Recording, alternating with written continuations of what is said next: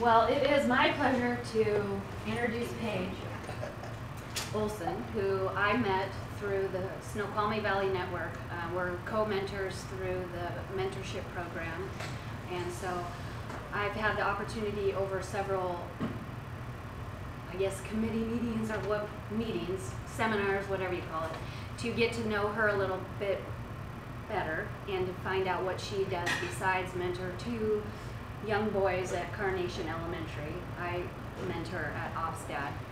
And I got this long bio this morning, but she's a very, very, very interesting person. She's, what, third, fourth generation Seattleite. She's lived in 19 years in Carnation on how many acres? 4 acres. She's got rescue horses, dogs, a retired farm cat. She has, in her own past, had some issues with going to elementary school, although she did attend Lakeside, so kind of a brilliant person like Bill Gates. She's got 2 children, and after some issues with going through parenthood like parents do, her husband's a retired police officer. After some struggles, she homeschooled her children, and then she's come into this, what we're going to hear from her today. She's an observational listener, and she's going to talk to us today, and I'm going to read it because I can't remember it.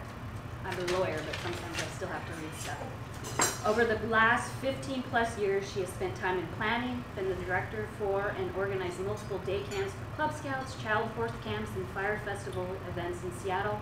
While involved in a Cub Scouting, Paige received the District Award of Merit, and in 2016 she was selected to be a collaborative author in an Amazon best-selling book, Success Manifesto, featuring Brain Tracy. I don't know what that means. Over there, okay. For which she received a Quilly Award for being a best-selling author. Last year she became one of the original mentors in the new, that's where we met, in our mentorship program. Today, she was going to share with us why she believes we both as individuals and as a society need to make seeking to understand more important than happiness. So, my friend Paige.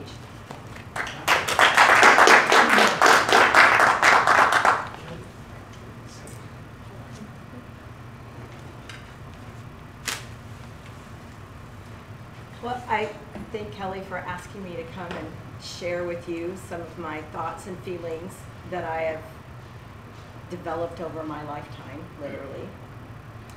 I'd like to start by asking you all a question, especially to the member that is going to have a child soon.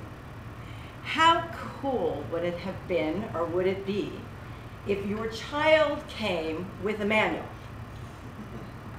Not a how to raise or parent the child manual, but a manual that helped you understand the biological wiring of that child. So that as you raised the child, you had something to go back to understand the behavior from, right? And as the child grew up, you'd have something that you could pass off to them to say, this is your biological wiring, right? I mean, how cool, think about that. How cool would that be if you had that manual today in your life? So when you came up against stuff, you go, well, wait a second. Let's see, just a minute. I'm challenged here. Yeah, I can go to my manual, and that manual is going to help me understand that because this is how I'm wired. My biology, my DNA, the stuff that came from the pots that my parent had to offer me. They only have certain things that they can offer, and it's a crapshoot what you got from each of your biological parents. And they mixed up and created a unique and individual you. Each of us, while all human beings, right? We all are uniquely different, and we engage in this world uniquely differently. So how cool would that be? My journey started back in kindergarten, which we'll talk about in a minute. But my journey as a parent really started not when my child was born, although at my child's birth, instead of counting fingers and toes, I promised both of my children I would do one and only one thing as their parent, that I would seek to understand them first. That was the only promise that I made to each of them. And so when my son was 2.5 years old, and it was 1 o'clock in the morning, 1 a.m., and he's sitting up in bed, sucking his thumb, happy, smiling at me, twinkle eyes, and refusing to lie down to go to sleep, I had to stop and say, what's going on here? I promised him to seek and understand, but in that process, I had gotten lost as the parent because it was 1 in the morning, and I was exhausted, tired, and frustrated, and had no idea where to go, and I didn't have a manual, right? It was missing. I didn't have a manual. And as I sat there on the floor, leaning up against his blue sports car bed with him sitting there going, what's wrong, Mom? I remembered something. And that came back to my years in the horse world. See, horses can't talk to us, we think. But actually, they're very, very good at communicating to us, just as good as our children are. But they communicate through their behavior. And their behavior is telling us two very important things. One, how they're feeling in the moment. And two, what is their core biology? Who are they? And as I sat there and looked at my arm, I remembered an incident I had had with the horses about 5 years before. It was an incident where I had been asked to ride a horse where the humans had admittedly said, we screwed up with this animal. We put too many new riders on her, and she's having mental issues and problems, and we want her to you to ride her to help us through this. I said, fine, I'd be happy to. We saddled her up, and we checked everything, and we made sure there was nothing we were doing that was going to cause her discomfort or whatever. Remember, we only can ride a horse if the horse allows us to ride them. And this horse was fine with that. And I got on, and we checked me, and I wasn't bumping or anything, and things got really good. She actually calmed down and started listening and started thinking and started to trust me. Back in my son's bedroom, we'd started out that way. We'd started out in a really good place that evening when he wouldn't lie down, wouldn't go to sleep. I did start asking questions. I went to my mom's mental list and I said, how would the day go? His eating, his nutrition, the normal ebb and flow of what I knew from this child, and it was fine. And I asked myself, well, what about the sick list? Right? And I went through that, coughing, sneezing. He didn't appear to be sick. And I derailed. At that point, I derailed. See, I went from seeking to understand my child to going, oh my gosh, the time's going by and there are things I want. I want to get done. I want to do my needs, my goals. And in that derailment, I started treating my son incorrectly. I stopped thinking about who he was and what his needs were. He was 2.5 years old. I didn't get mean to him, but I deserted him. Emotionally and mentally and physically deserted him. I'd come back from time to time and try stuff. And we'd done the same thing with the horse. Things had gone well, but we came up against that time, and there was a goal that the trainers had. And we pushed past that goal. Instead of listening to the horse and saying, we need to stop here today, they said, we need to get this horse over a 2.5-foot jump. Because that was their goal. And it ended badly. It ended badly for me. And it ended badly for the horse. See, perfect timing, a little extra pressure, and she went over the jump. Yeah, she went over the jump. But she landed really poorly. She wasn't ready. And because she landed poorly, I landed on the ground. And at the time, it didn't seem like there was any damage. She didn't appear damaged, although later she came up sore. I didn't appear damaged, so on the outside, we appeared fine. And life went on until 4 days later, my boss said, you're saying that your wrist is a little stiff, and because of the job I held at that time, which was working for the King County Medical Examiner's Office as a field medical legal death investigator, I needed to be okay. And he says, you have to go get that x-rayed. And I did. And guess what? It was broken. My wrist was broken. That caused a problem for my job. And I went back to 2.5, 3 weeks later and got it re-x-rayed, and guess what? My elbow, it was broken. Yeah. It didn't feel broken, it didn't act broken, I didn't think it was broken, but it wasn't broken. And that is what reminded me, sitting there with my son, that while I couldn't see what was going on, something was wrong. My son's behavior had been very consistent. He would not stay lying down. He would cheerfully lie down, and then like a jack-in-the-box, he would pop back up again, and he wouldn't stay lying down. Was he being bad? No, he wasn't being bad. He was giving me a message, and it was my job to figure the message out. He didn't come with the manual, right? 2 o'clock in the morning, we walk into the emergency room at the hospital, and he's happy and whatever, and I'm, of course, exhausted and drained and looked like a wreck. And we saw a doctor. And to make a long story short, he had pneumonitis. He had pneumonitis. He couldn't have bacterial infection of the lung. He could not lie down without being in pain. And he was trying to tell me that in the only way a young child can communicate that to us, right? So we have to be aware of what's going on, and we need to ask the question, why? We have two choices in life. We can ask two questions. We can ask how, and we can ask why. And depending upon what we choose to ask when we're dealing with not just children, but each other backstory, we don't know what's hidden behind, inside, or behind in our past experiences. We don't know. If we choose the how story, we're going to derail ourselves. How can I get this to stop? How can I get them to treat me this way? How can I? We will just derail ourselves, and I'll explain that in a minute. But if we ask why,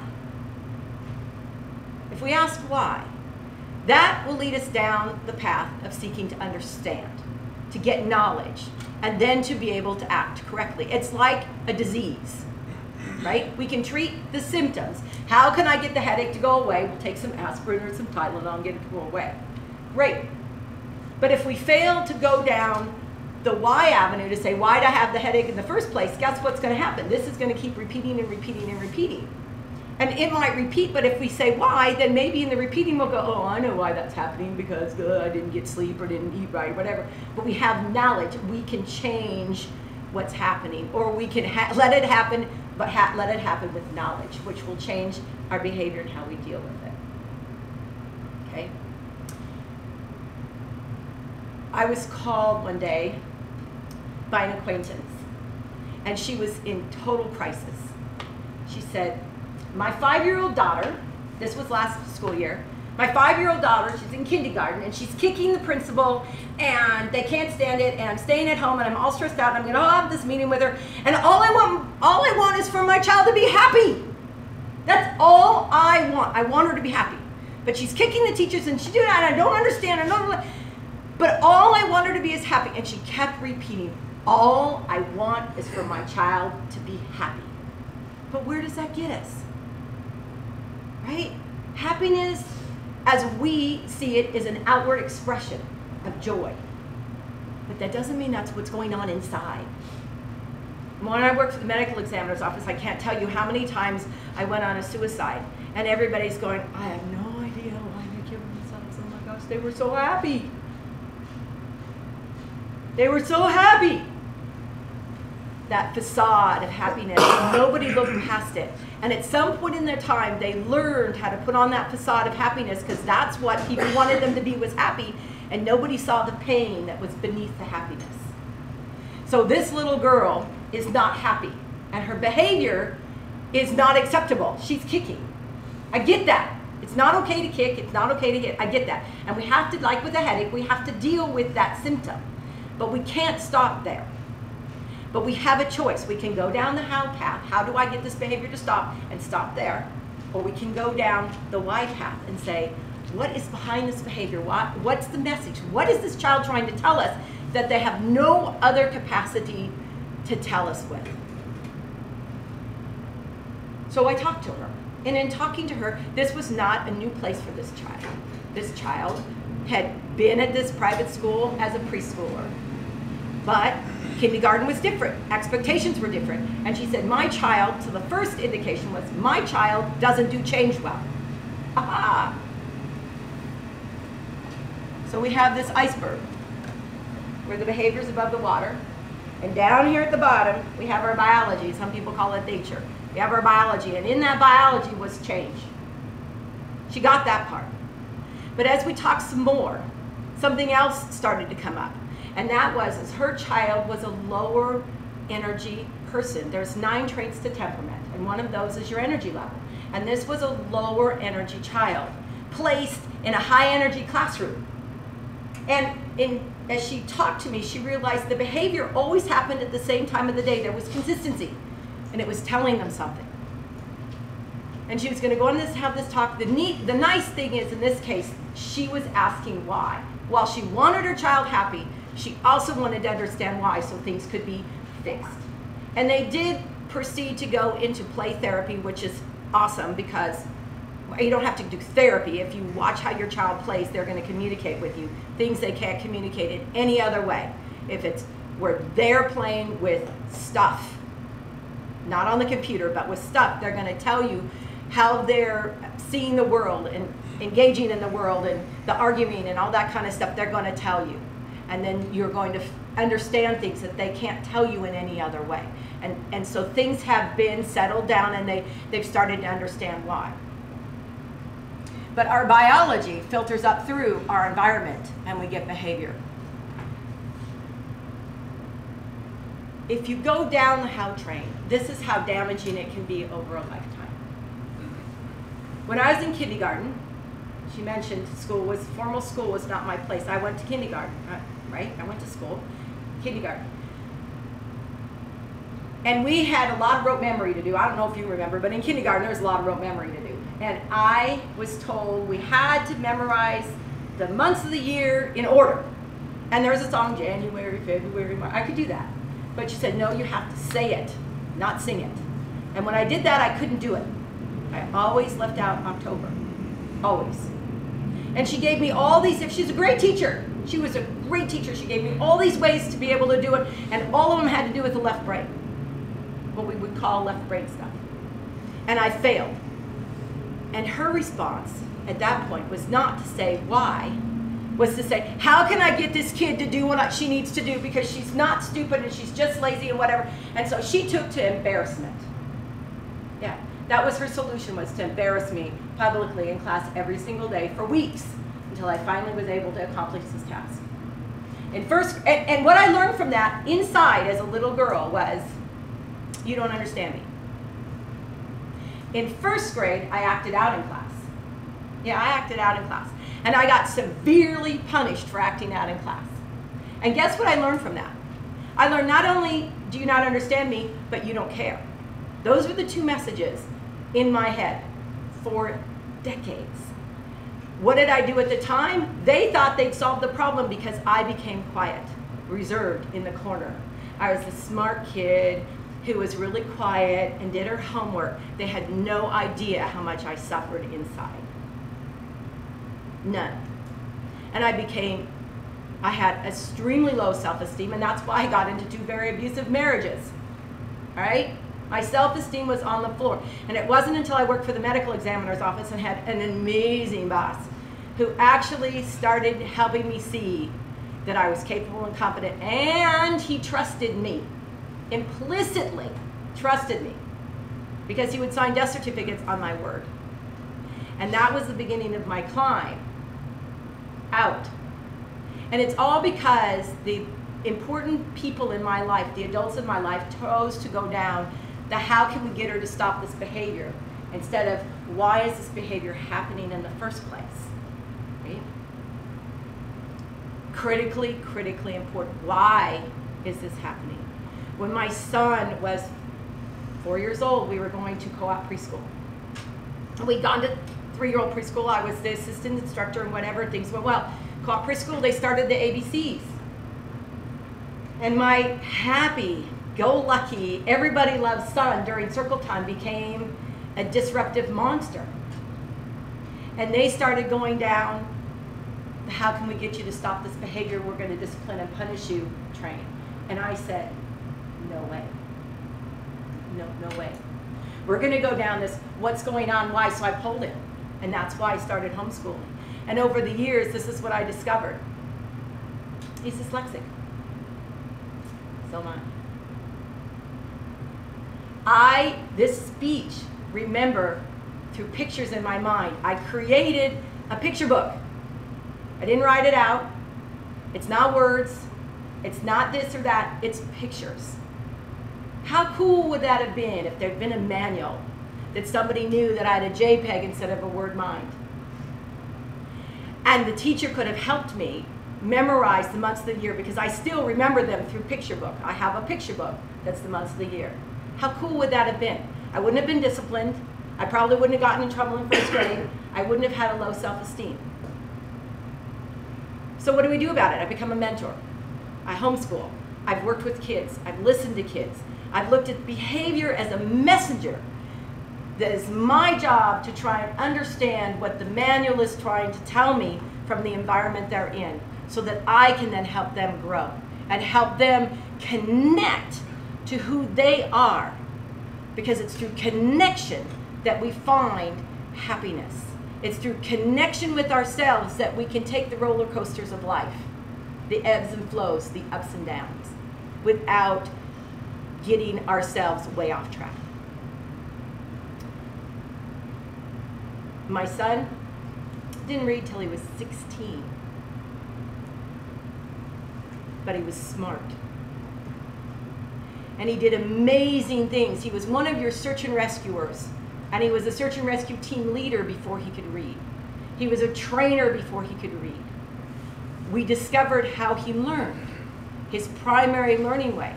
That was 16. He's now 6 years later. What is he doing? He's been a paid firefighter for the Shoreline Fire Department for the last 4 years. He's a volunteer fire lieutenant up in Gold Bar. He's only been reading for 9 years. He's written manuals for the department, the volunteer department, and he's in the process of putting together his second volunteer training and running training programs. We have these sayings that we have. We have these things that we do, that we judge and we label and we put people into boxes and cartons and stuff, and from those we believe what they're capable of doing and not capable of doing, instead of saying, what's your biology? What's your manual? What does that look like? How can we help you become the success that you were put on this earth to be? That's the question. That is the iceberg. And I'd like to share with you one of my very favorite reminders, and it's a quote from Simon Sinek's book, Start With Why. And the quote goes, if we're starting with the wrong questions, if we don't understand the cause, then even the right answers will always steer us wrong eventually. And who pays the price when we fail to ask why? The child does. And eventually that child can be us. Okay? Can be us. The question is what am I doing now? I've worked with kids for years, 12 or 20 years, in all these different things that she mentioned. So where am I going now with this information? What can I do? And I've been searching a lot for what can I do? How can I make a difference? And recently, I have come in contact with some pretty amazing people. So the journey is working with my daughter. We're going to be looking forward to starting a nonprofit, and that nonprofit is going to be to create a bigger map of the ranch that I have now, the mini ranch that I have now that has an adventure playground, a workshop, gardens, animals, plowing, horses, plowing with horses, doing things with animals, and workshops and things where we're going to first focus on the first responder, our police and firemen, that I believe as a society, we don't understand, first of all, what they see on a daily basis and what they're experiencing on a daily basis, but we sure are good at judging. We sure are good at accusing and causing. But what happens is, being the wife 23 years of a police officer and raising 2 first responders in the fire service, both my son and my daughter are in the fire service, we're failing those children because we're failing to ask what's going on in their heads with what we are doing with what those parents are bringing home. So that's where I'm, besides working in the schools, that's kind of where I'm going with you know, where I'm moving as far as bringing this idea of we need to start asking why, and helping build a manual for our children so that when they become teenagers, they have this manual and they understand themselves so that they can start picking the right place to go after high school, the right interest that they have. Not the interest you have for them, but what they choose to do. The right stuff for them so that they can connect. If we can't connect with ourselves, we can't connect with anything or anyone else, including real, true, deep happiness. So all I ask is everybody you come up in contact with, know they have a backstory, know that they are uniquely individuals, and seek to understand. Listen, really listen, and seek to understand. And with those children, know that that behavior is biologically driven and influenced by their environment. And while we need to not allow physical harm, that's not acceptable. We need to acknowledge. And the power of acknowledgement is this. I have one little boy at Carnation. And I've been given permission to share this. He came from inconsistency, moving and different dads and all this kind of stuff. He doesn't have a bad mom. He doesn't have a bad stepdad. But his biology and all the inconsistencies and all the movings and all the this and his real dad is in his life is causing problems. And he was pulling hair at school. And everybody was going down the how do we stop this train. And you know what he needed? This is all he needed. He needed somebody to acknowledge him. Acknowledge his feelings.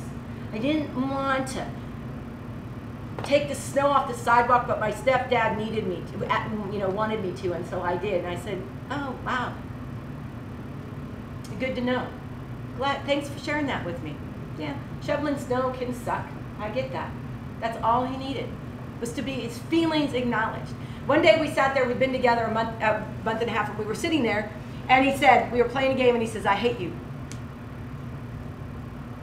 I ask you, what would you do if a child said that to you? I hate you. And a few minutes later, would repeat, I hate you. Would you start to lecture them? Show up again the next week. Would you show up again the next week? Would you say, good to know? Each time, good to know. That's what I said, good to know.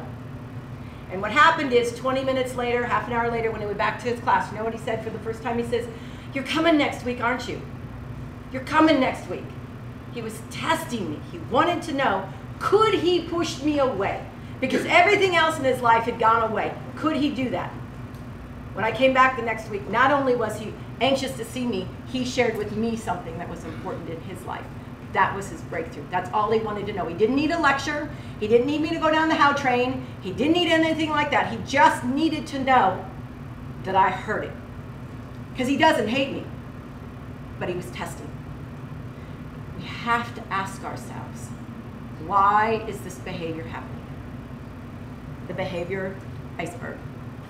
The behavior is a piece of all this stuff that's coming up for each and every one of us, but for children as well.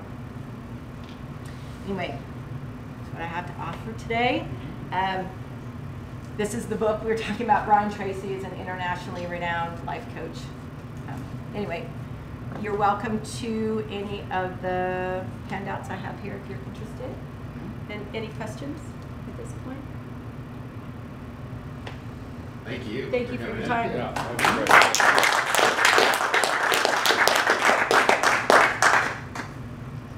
Thank you very much for joining us this morning. I don't have it handy, but we do, for our speakers, in their names, always donate 150 pounds of food to Northwest Harvest. Anything else that for the good of the order here? Well, very good. Well, thank you for joining us this morning, and have a great week. We'll see you next Thursday.